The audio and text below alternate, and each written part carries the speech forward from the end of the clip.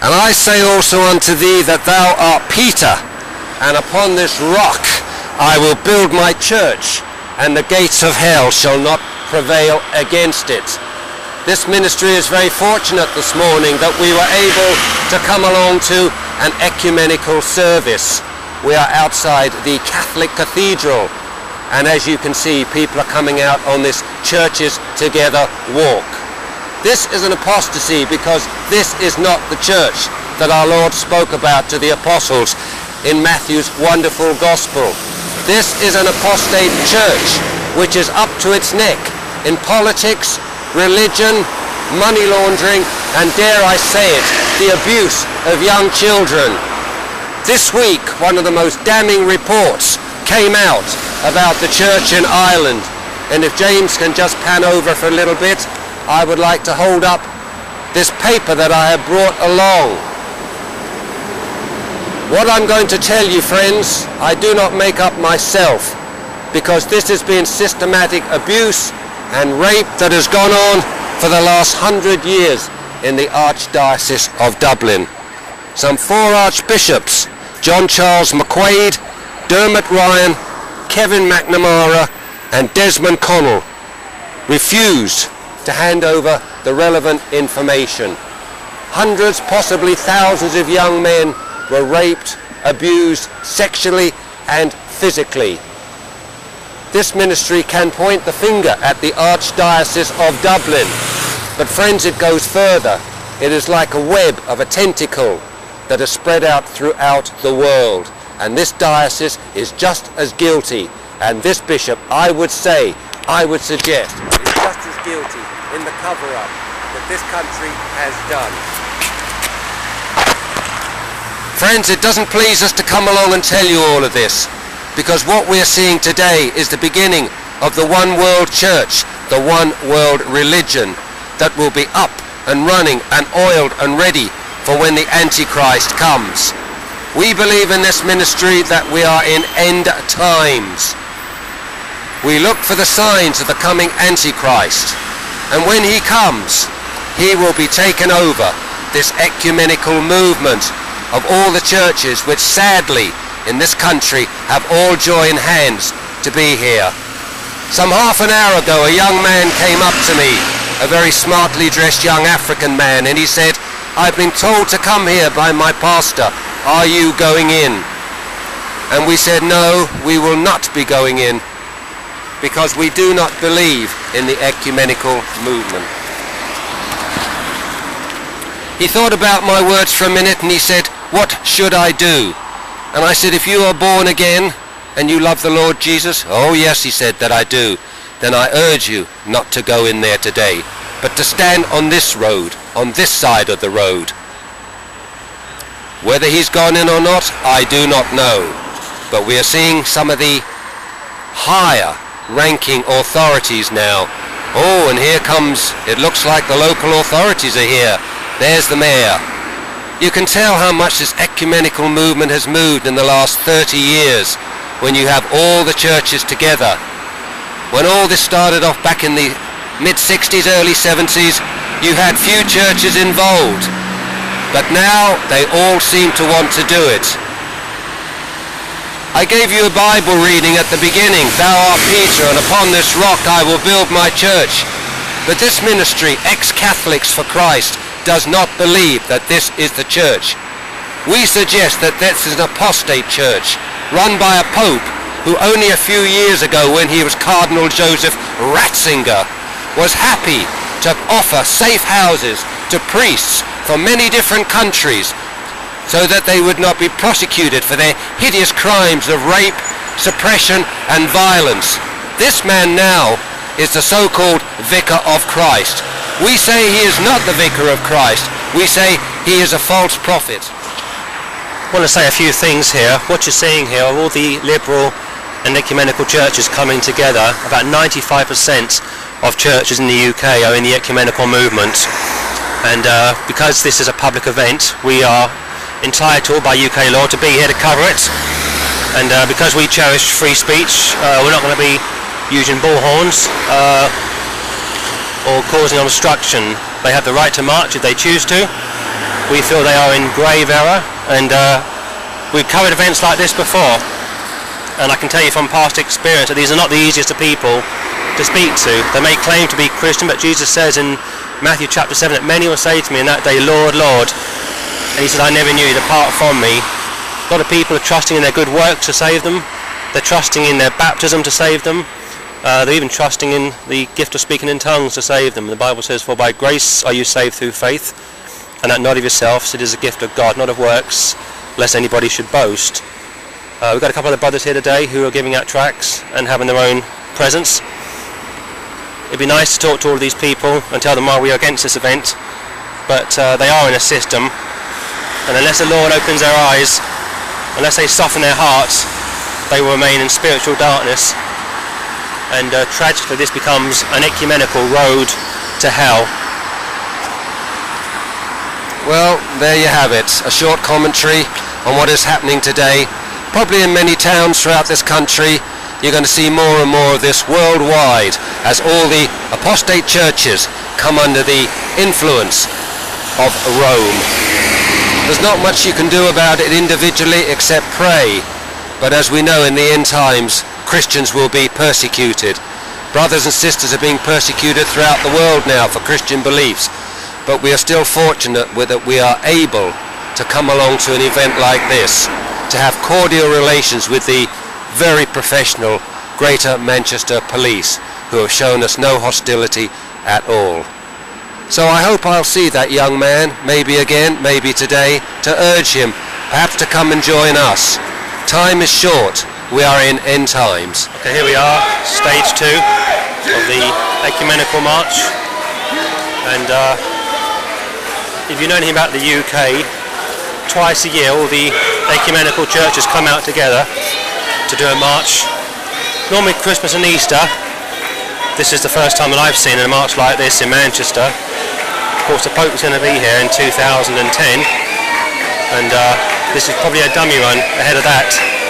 Some very good people here, very genuine I'm sure, but they are deceived. They're under the umbrella of the Roman Catholic Church. Rome controls the ecumenical movement, and I'm sure there are some saved people here, but the Bible says not to be yoked with unsaved people. Rome is the great whore, and there we have a woman with a collar. No female ministers in the New Testament. And I hope that these people come out of this, and we're going to be heading down to the cathedral shortly to join some brothers who are going to be doing some preaching. As you can see, an event like this needs a lot of police manpower, but they are entitled to their march. We live in a free country just about, and there's still freedom of speech, although it's heavily limited. And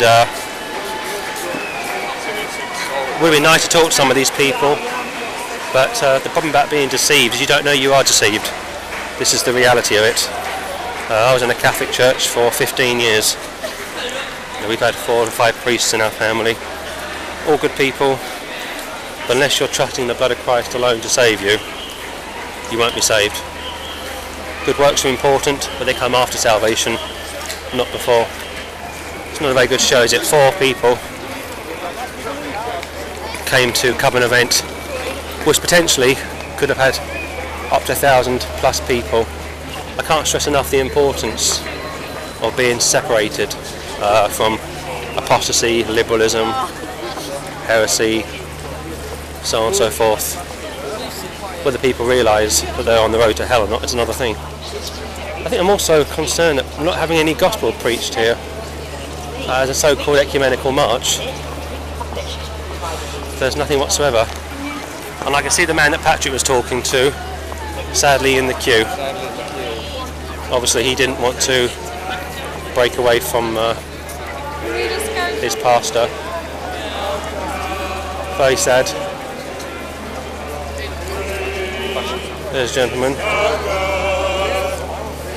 But of course he can't come away because it's going to cost him something. And this is religion, it does cost you something to break away.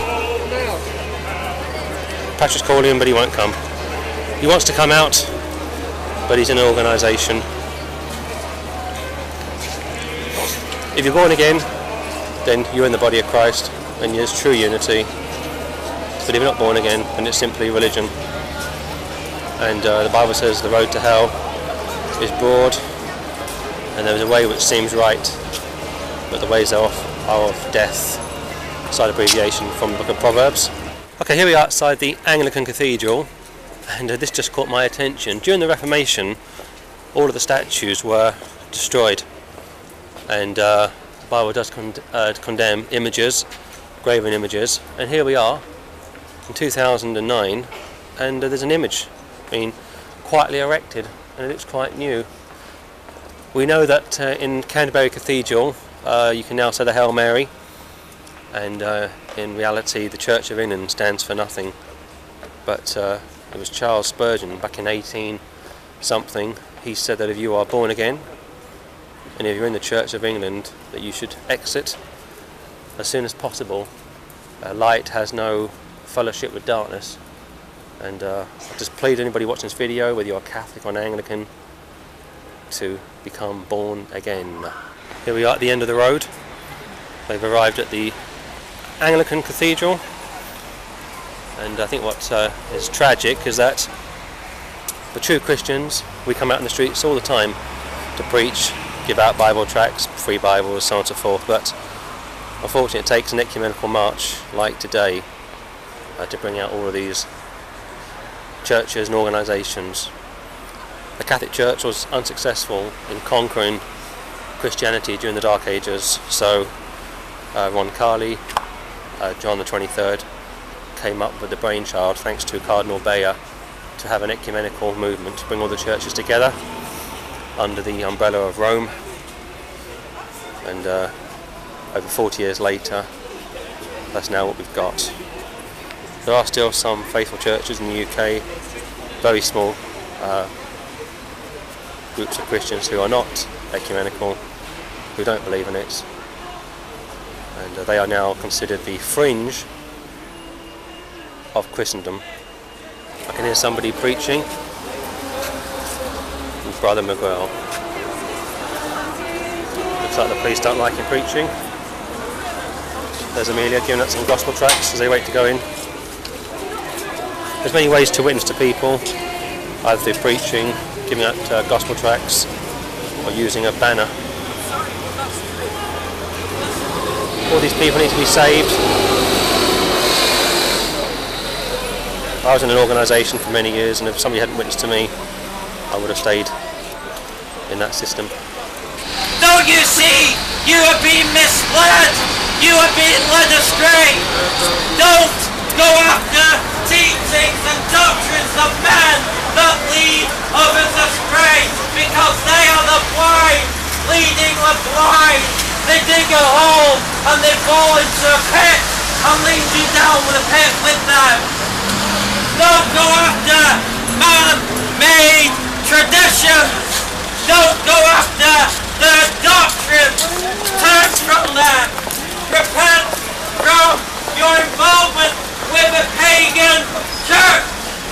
The Church of Rome has invented so many man-made doctrines.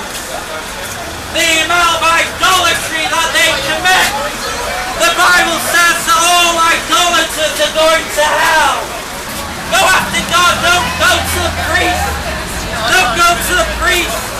Don't go after this false unity, this false love.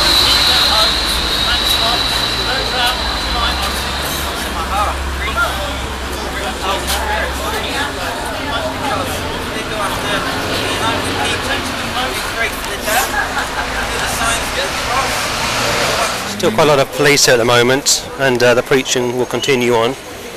Whether you agree with Brother Miguel or not, we do live in a country where you're entitled to your own opinion, and a lot of these people may not have ever heard the gospel before, but Miguel feels strongly about this, as he should do, as should all Bible-believing Christians, and we hope in time to come that perhaps salvation comes to some people. I believe this is Tony, who's come up from London today, talking to one of these street pastors. I don't know him personally, but I believe he's brought 1,500 pamphlets to give out to people today. And if just one person repents, if just one person comes out of this organisation, it's been a great success.